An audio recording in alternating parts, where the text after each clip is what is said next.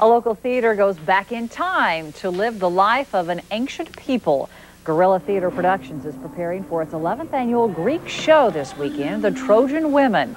In ancient times, Greek plays were performed outside starting at dawn.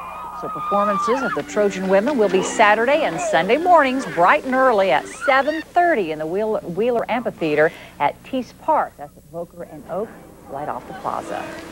Well, he said... From the station that's working for you, this is Fox 4 News at 8 a.m. Well, Christy, the men of Troy are dead, and the Greeks are rounding up the women to be slaves. I'm Roberta English, and we'll have a live report from the Guerrilla Theater production of The Trojan Women. All right, well, a classical play at sunrise, just like the Greeks used to do to celebrate the summer solstice. The Guerrilla Theater produces a classic Greek play every year, and this year they're performing at the Wheeler Amphitheater on the banks of Brush Creek. And Fox 4's Roberta English, up bright and early this morning, joining us now just for fun. I don't quite get it, but maybe you'll explain why. Why so early in the morning, Roberta? Well, you know, why not? It's beautiful out here, Joe. With me, I've got Tyler Miller here. He's with Guerrilla Theater. Tell me a little bit about your group. Guerrilla Theater was established in September 9th, 1989. And we're a 501c3 nonprofit organization. And we've been doing the Greek production for 11 years. We started out doing Medea by Euripides.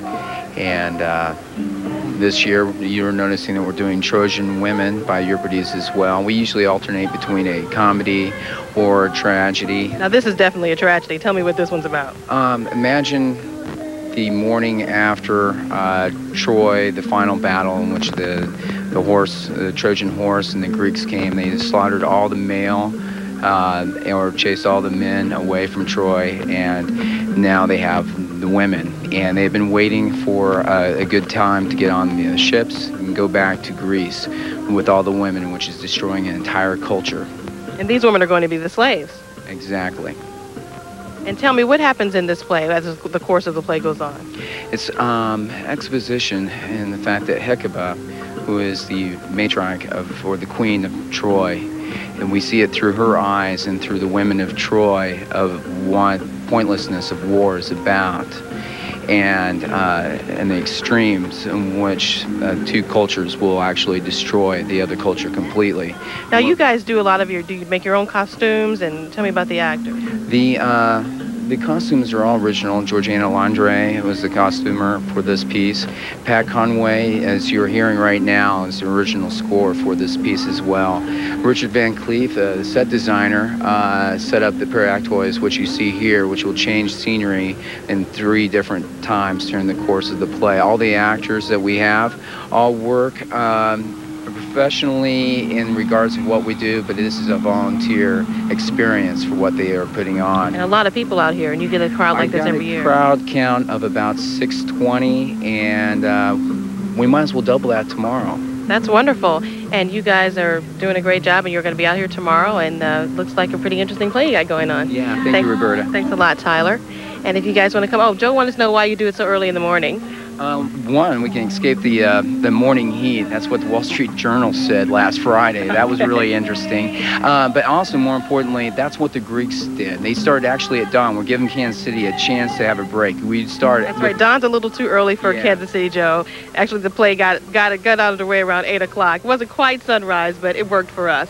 I'm Roberta English reporting live at Brush Creek. Back to you. Well, they didn't have that daylight savings time in Greece back then. That's anyway. right. So it all works out in the end. Thanks, Roberta. Bye. You can catch the Guerrilla Theater's final performance of The Trojan Women tomorrow morning at 7:30 at Wheeler Amphitheater. Again, that's along the banks of Brush Creek. And the good news, it is free to everyone. That might describe the big crowds, too. What a fun thing to go out in the morning. Close to 1,200 people tomorrow. It's a good way to get your day started, and then you can tackle everything else for the rest of the afternoon. Go shop on the plaza or something afterwards.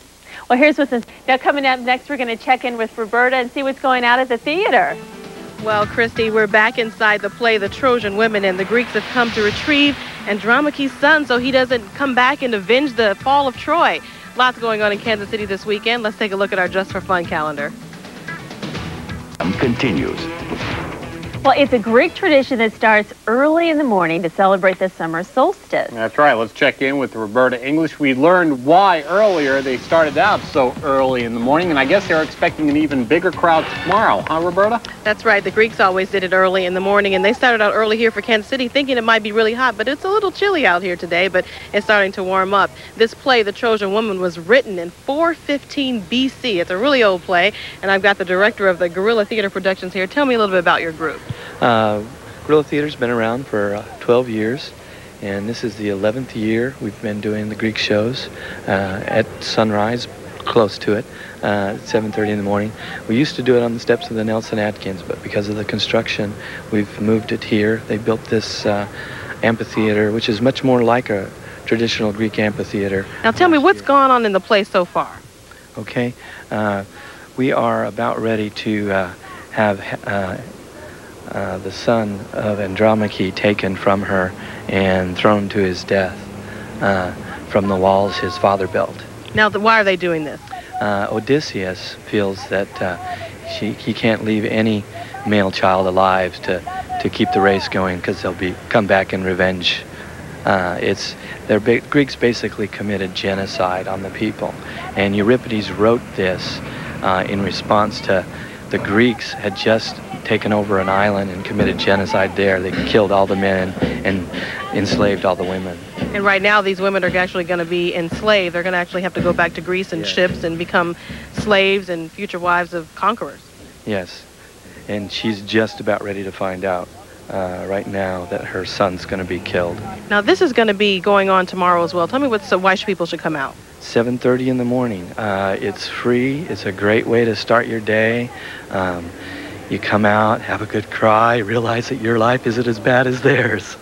That's right. Well, that's a good way of looking at it. Thank you very much for being with us this morning, and I hope, as you can see, that there's a lot of people out here, and they expect to have twice as many people out here tomorrow, so bring your lawn chairs and your blankets and have a good time. I'm Roberta English reporting live down at the plaza. Back to you guys. Thanks, Roberta. What a great way to start the weekend. It really is. A lot of fun. And you can catch the Guerrilla Theater's final performance of The Trojan Women tomorrow at 7:30 in the morning at the Wheeler Amphitheater along the banks of Brush Creek. And again, it is free to everyone. Ricky Martin, Jewel, some of the